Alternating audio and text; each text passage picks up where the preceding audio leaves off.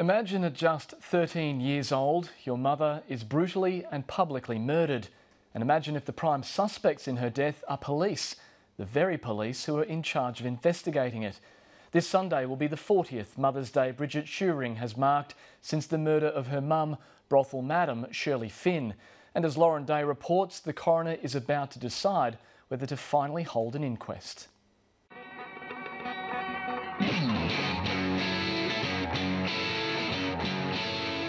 It was the 1970s and Perth was known as the Wild West, as the money from mining paid for girls, gambling and sly grog.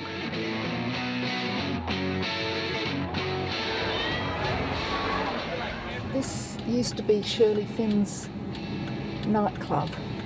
It's now called the Library, but when Shirley owned it, it was called Stripperama. Shirley Finn was a Perth madam greenlighted by police to run brothels during the last big mining boom. It was essentially a franchise. There is no clear admission to this day that fees were paid up the chain, but they almost certainly were. And I believe that went to a political level as well, almost certainly.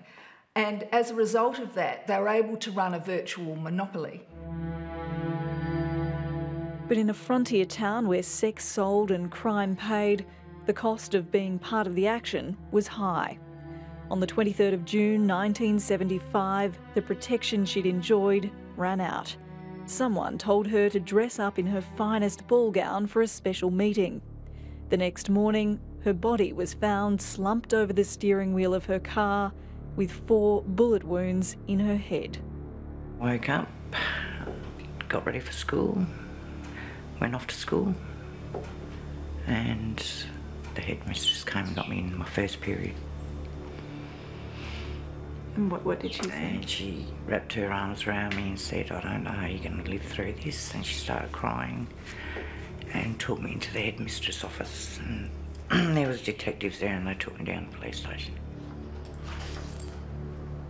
Shirley Finn's daughter, Bridget Shearing, was just 13 at the time. Well, she was just like a mother to me. Kind, generous, just a mother. I didn't know any different, like her work or anything. When did you find all of that out? After she died. She firmly believes police killed her mother, then spent 4 decades covering up the crime. Like they're just trying to keep it quiet for as long as they can until everybody's dead. I know that. It was a brutal and public murder, but for 40 years, those responsible appear to have gotten away with it.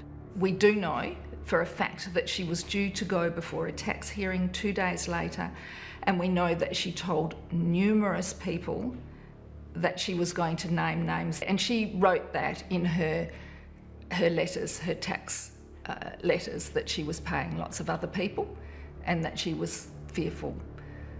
So that is without doubt the strongest motive for her death. So do you believe that WA police were involved in her murder? Almost certainly. Author Juliette Wills has spent more than a decade researching the mystery that captivated a state, cast a long shadow over police and haunted a family. The coroner is currently considering holding an inquest. Juliette Wills says it needs to happen soon, so those responsible for either the crime or the cover-up don't take the answers to their graves. How can it be that without doubt the number 1 suspects, even acknowledged by police, the number 1 suspects are police, they hold the file and don't actually have to answer a question to anyone? Both the initial investigation and a cold case review 30 years later failed to find the killer. But there have been numerous claims of evidence mishandling and witness intimidation. One of the first on the scene was John Manns. I was told to watch my back and that I was in danger. And I asked, "What do you mean, the people that did it?" And he said, "No, the cops." He claims he saw Shirley Finn's white Dodge Phoenix on the morning of her death and parked beside it a mysterious green car.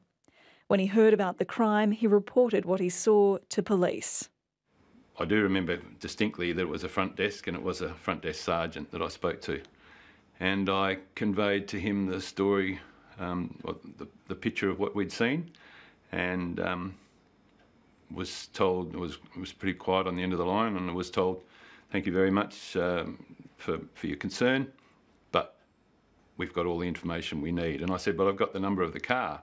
My wife's taken the number, and we've kept it. And he said, no, we've got everything we need, so thanks very much.